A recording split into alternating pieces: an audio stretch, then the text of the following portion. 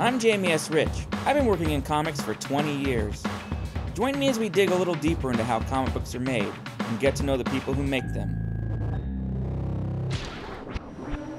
This is From the Gutters.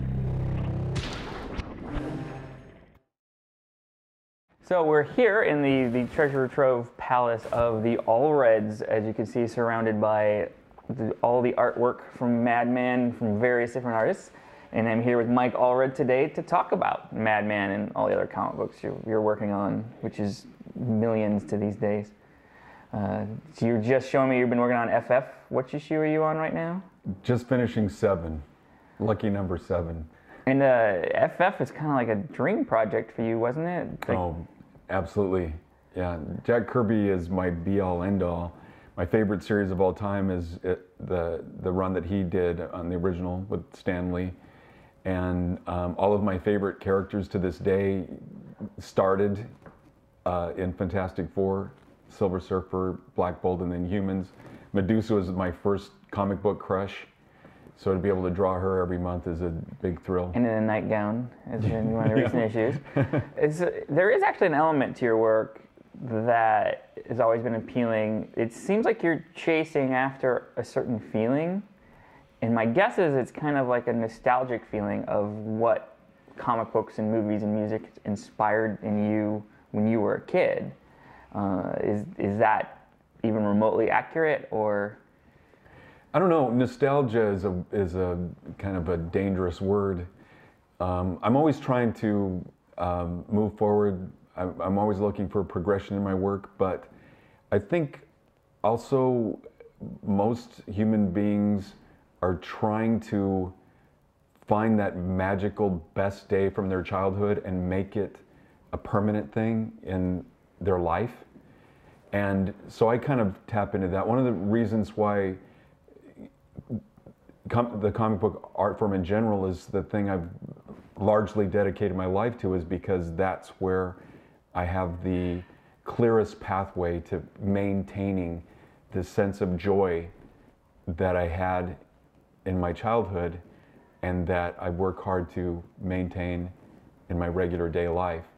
And so I'm not consciously trying to do anything retro or nostalgic. It's like finding my happy place. Yeah, because I think the art side of it particularly, you have been constantly progressive. And I know people have like kind of almost a crystallized version of your art in their head. But if you really go back and look over, like even Madman from beginning to the last Madman you did, there's a huge progression. And so I feel like you said, you are definitely growing issue to issue, but there's almost like a thematic search through all of your work. Like you are searching for the answer to something. What started this creative impulses beyond? Was it seeing all the stuff that you as a kid and wanting to be part of it, or was there a larger drive to get into artistic expression? I'm not sure. That question just has my brain splitting off in so many different directions at the same time. My dad was a shrink, and I was always asking him questions that no one has the answers to, and it's always, certain things upset me, have my entire life. One of my earliest memories was a summer night and having to go to bed early, or it felt early for me, and just laying in bed, and the ceiling kind of opened up, and I imagined the stars and what's the furthest star, and then what's beyond the furthest star. And the next thing I knew, I was terrified and started screaming. My mom had to come and calm me down. And I just started asking her, like, where did everything begin and what happened before that? And if time ends, then what exists after that? And she had to just make me concentrate on, what are you doing tomorrow? Are you going to play with your friends? Or what are you going to do? Are you going to have fun? And so kind of telling me to experience, or just worry about what's happening right now and what makes me happy now. Dad later told me that it's called existential anxiety. But for whatever reason, I'm always caught between wanting to have some kind of answer about why people are the way they are, and if every day can't be better than the one before, then what's the purpose of existence at all? So there's all of these deep things which are always messing with my brain. And then there's the other half where I get intense pleasure from the simplest things.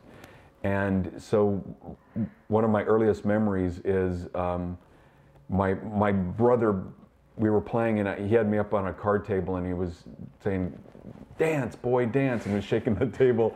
And the next thing I knew, I woke up in the hospital. But I remember waking up, and the bed in the hospital was covered with comic books. And it was one of the happiest days of my life. I just to see everybody that I loved and who loved me, like at the end of Wizard of Oz, Dorothy wakes up and everybody she loves, it was kind of like that, but buried in comic books. So then you kept jumping off tables after that. That's right. Jumping off I'm roofs. constantly seeking attention so I can have free comic books. Because that makes sense, because Madman basically opens with the question of who am I? Because Frank Einstein doesn't remember. And so his ongoing journey is trying to figure that out. But then this going off on these adventures and having, like you say, the everyday moments that come in and make life worthwhile, and his friends. And how much is Madman representative then of you as a person in your journey? I used to think it was a negative thing to admit that that I drew from myself into this character. I wanted people to think that it was a completely original thing that came out of thin air, everything that I came up with. But ultimately, I found honesty was the best policy, and now acknowledge that almost everything that Frank Einstein says and does is from my own messed up head. So we could kind of map like your emotional progression. Yes, for sure. I can look at different stories, and the things that he's concerned with were concerning me. And which is really, I'm almost want to reel that back into my mouth, but he is my sounding board. Frank Einstein is largely me. I've always been self-conscious of my appearance. To this day, I have no idea why Laura loves me or is attracted to me. We all wonder that. I know, everybody does. But so Frank Einstein, he sees himself as ugly and strives to be the best person he can be, and be worthy of the good things that he has in his life. So that's definitely a part of me.